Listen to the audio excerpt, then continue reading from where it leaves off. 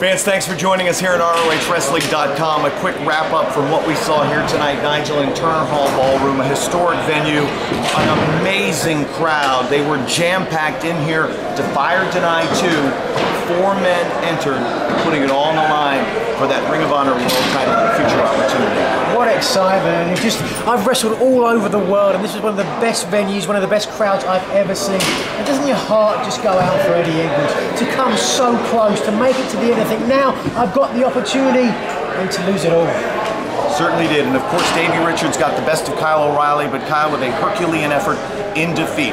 Fans, keep up on all the news of Ring of Honor right here at ROHWrestling.com. Plus, now's the time to order the 11th anniversary event. It's right around the corner on March the 2nd from Chicago Ridge, Illinois. For Nigel, I'm Kevin, and we'll see you at the 11th anniversary.